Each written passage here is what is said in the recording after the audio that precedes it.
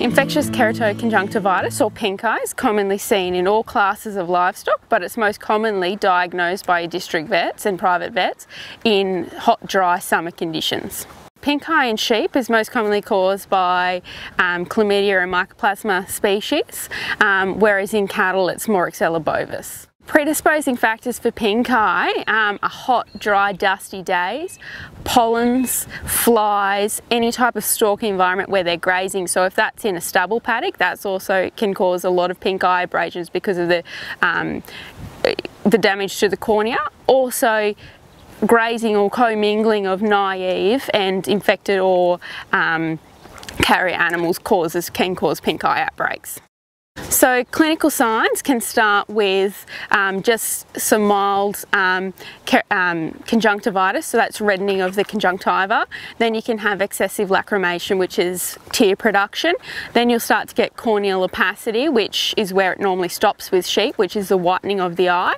But then it can further progress in rare cases in sheep, but most commonly in cattle, it progresses to corneal ulcerification. You'll get scarring, you may get hyperpion, which is infection actually in the eye, and then you can also get rupture.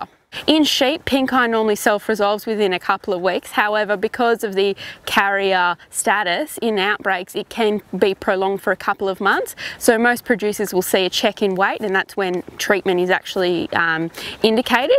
Whereas in cattle, same progression, but because it's a longer time to resolve, outbreaks will take a longer time to actually resolve, and treatment is normally always necessary in cattle. Treatment of pink eye is really dependent on the severity. So mild forms, you may only need a topical antibiotic ointment, or you could go for in cattle or in sheep, but a intramuscular antibiotic is most commonly used to treat sheep pink eye.